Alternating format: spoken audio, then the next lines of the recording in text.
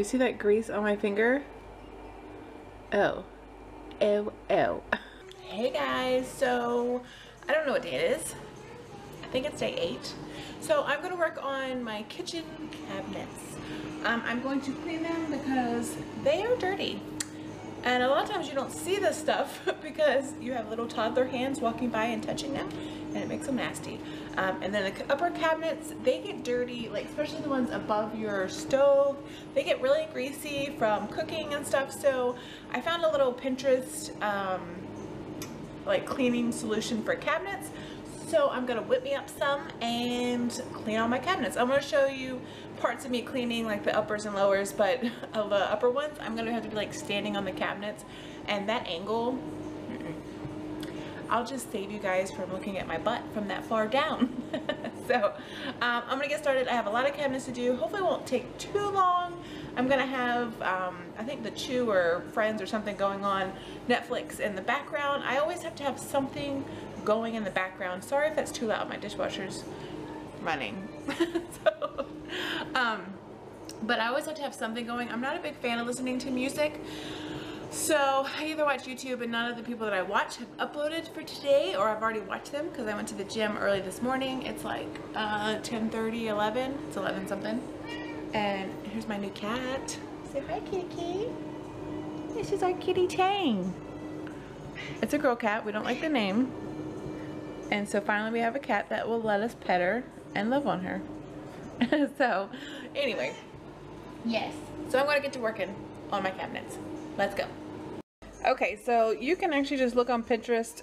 The biggest one that I've seen is Dawn and Borax, but I don't think I do. But anyway, so I'm not gonna, I do think I have it. Oh well, I've already pulled everything else out. I'm just gonna use some Dawn, just a little bit. I'm gonna get a spoon and just mix that up. And a little bit of vinegar and a little bit of baking soda. Because I don't want it to leave like a film on my cabinets, because baking soda tends to do that. Or just leaves a film on general products. And... woo! Oh dear, oh dear. I didn't think it would do it if it was wet.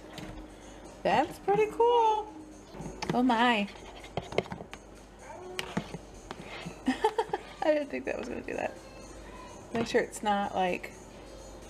I just want to make sure it's not too soapy. Oh, that's kind of crazy. Because I just don't want it to be extremely soapy. So I've got me a rag. And I've got... this is a washcloth. And then I have like a little hand towel to keep with me in case I get drips of lots of water on the floor. I don't know.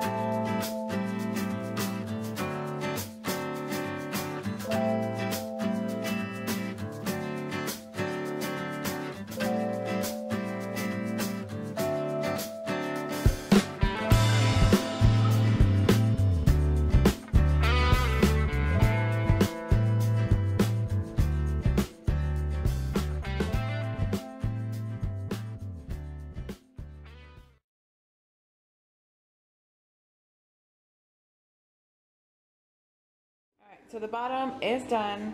Even though you really can't see it unless it was extremely bad, like some of the spots, it's not really a noticeable thing, but it feels good that I did it.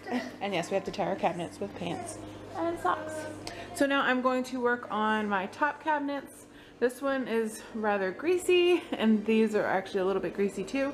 So I just have to climb up on my counter, and that's gonna be not fun. But yeah, so I wanna work on those top ones. This one I'm gonna have to get a ladder for. Hannah, stop! You're gonna rip your shirt. But yeah, it's almost nap time for her because she's getting really fussy. I'm gonna try to finish this. I don't know if you'll be able to see this, but I'm trying to see. You should be able to see it a little bit. Alright, so this is a non-clean cabinet. It's, let's see here. I hate that you can't see how dirty it is. But this is right above my the vent for the microwave and then the stovetop.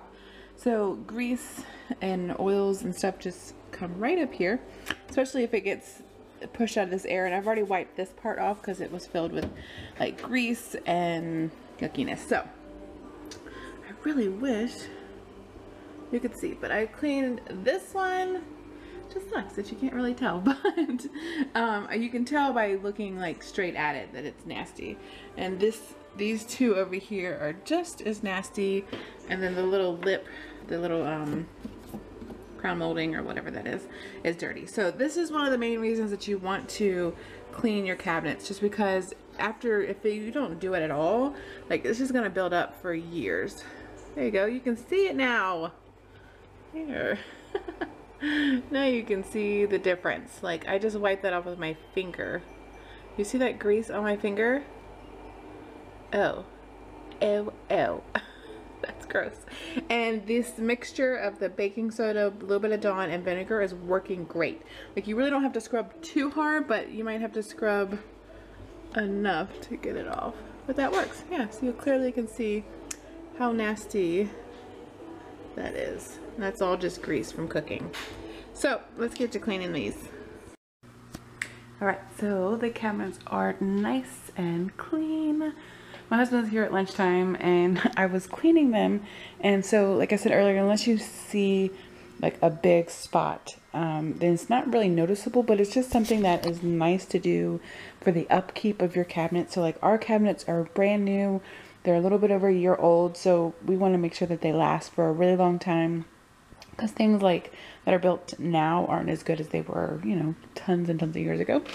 So if you have an older home, this is also important to the upkeep of your wood and your cabinets. So, you know, just make sure you're definitely getting above your stove, because those are the worst. Also, I found that when I was cleaning up here, this was getting nasty as well because it was close to the oven or the stovetop, and then that little part right there was getting nasty. So I'm very happy, even though, you know, I can see the spot that was here is gone, which is nice, and then these are all clean, which is also nice. You can't see any change, but it's just clean. Part of me feels like I can see it, but I think it's just because I noticed it before how dirty it was. But yeah, so it's just nice. It's nice to have clean cabinets. So I hope you guys enjoyed this video. Let me know what you enjoy cleaning in the comments. See you guys later. Bye.